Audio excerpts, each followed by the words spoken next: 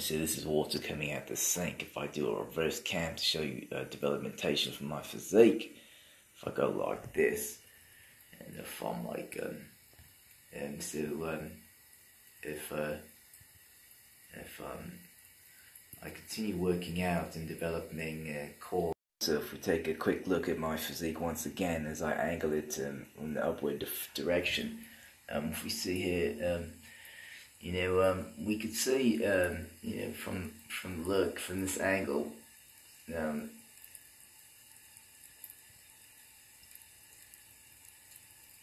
here I am again.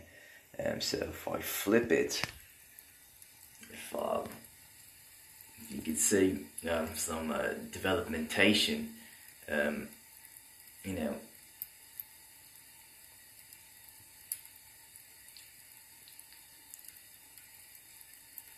So here I am again. If I flip my camera,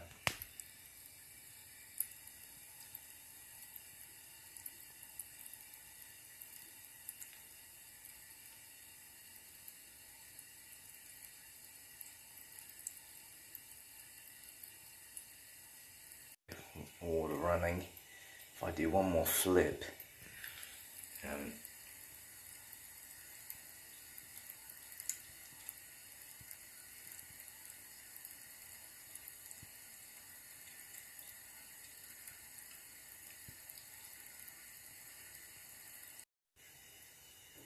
if I flip again, and with the water running, I'm going to flip it.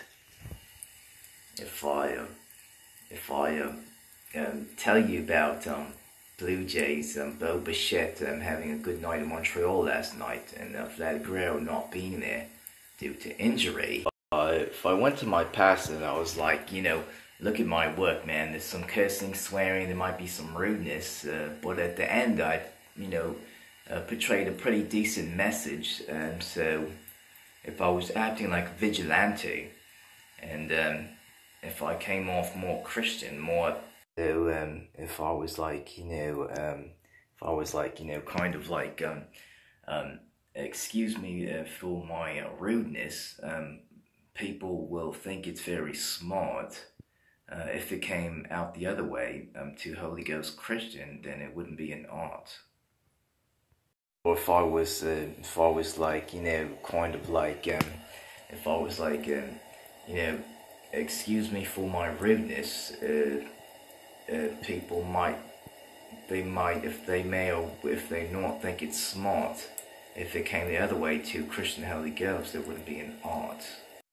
If they need us to watch American Idol for them to make money, are they sharing us profit sharing for their advertising, profitizationing?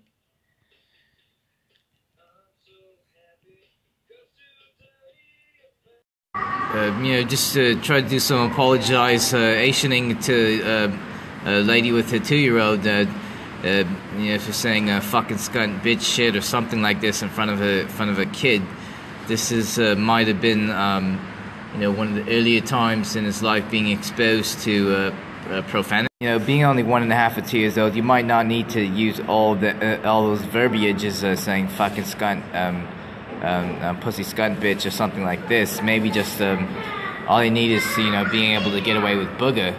Maybe that's all they need at that age. They don't need to know about saying fucking scunt. If you start with booger, work that into your vocabulary, and then eventually, if you keep keep your head held high, you say your prayers, eat your vitamins. Eventually, you could do expansioning of your vocabulary and add verbs like fucking scunt, pussy, cunt, bitch, and stuff like this.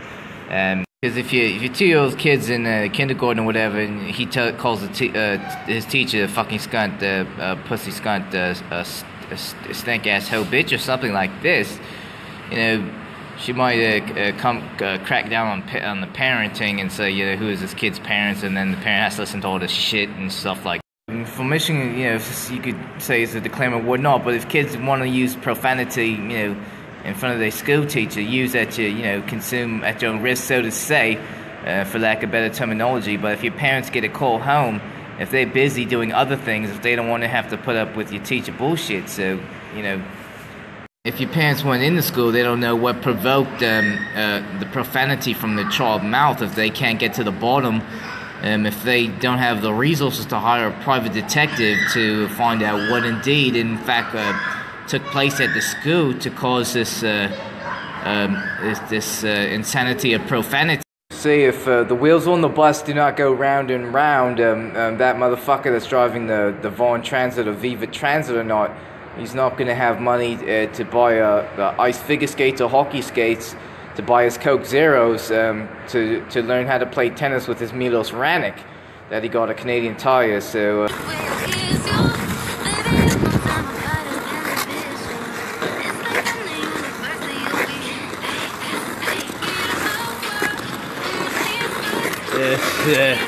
Luminize Speed 126, going for a bit of a skate right here.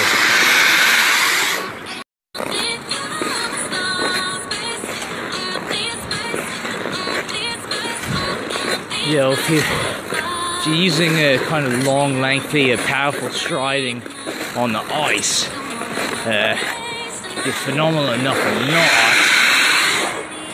You fucking so right now I'm on the fucking ice, so you see here, I'm gonna try to, and then if you're phenomenal enough on the ice that you become in a sense abdominal. So I'm doing some accelerationing now, going to the corner. So if you go in hard in the corners, you really dig in. You can still dig. If this is your exit door right here, if you fucking hop off the ice, if you exit, if your Coke Zero is waiting, after you leave the exit chute from all your fucking skating, if there's a figure skater on the ice, whether or not she's dating, if she's waiting or you waiting, if she's a filly, if she acting that. Here I am, gonna try to get to the fucking gate. You can see the gate's fucking over there. So, let's see if I can get there real quick, momentarily. Hold on. If I go like this. And then,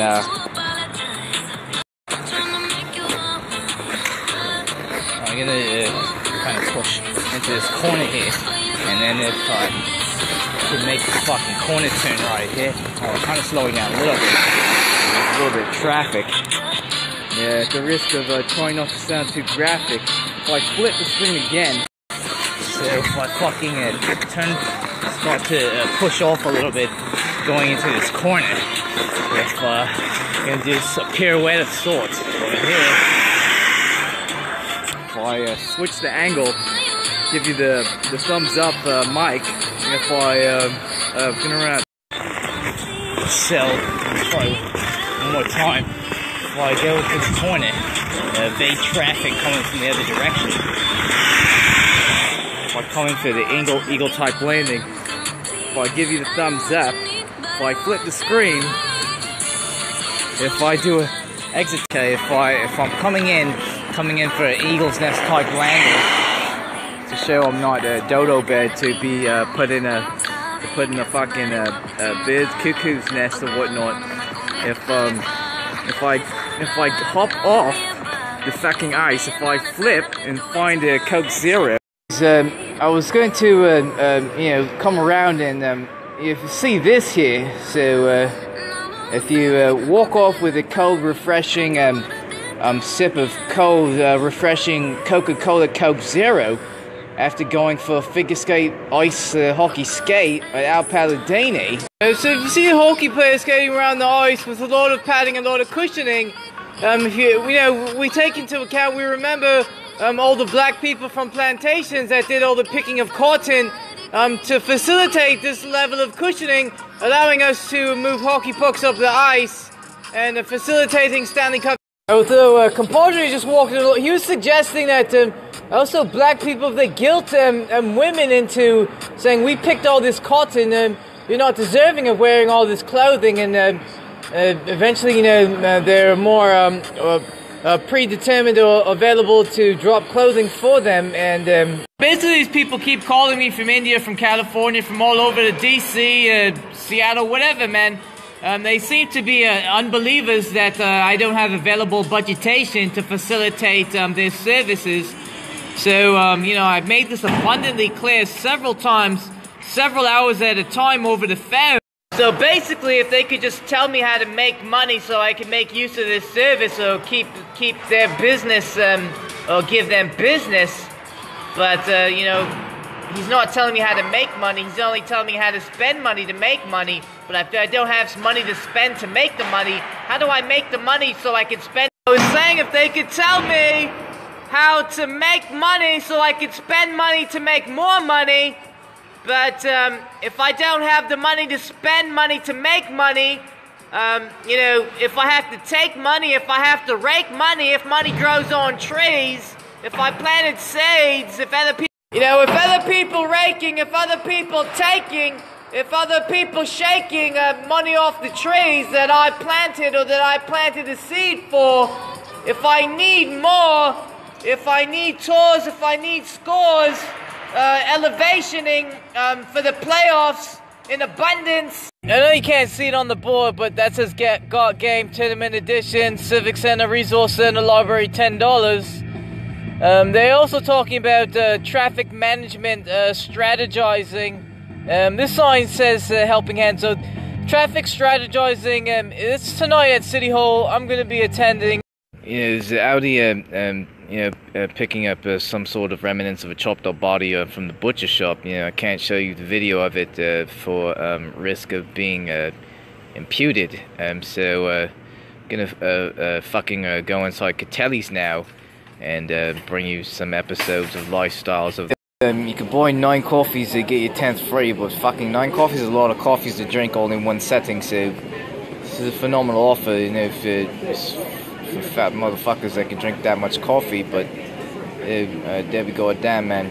Last time I fucking did this to drink 9 coffees to get the 10th free was the La Mosana.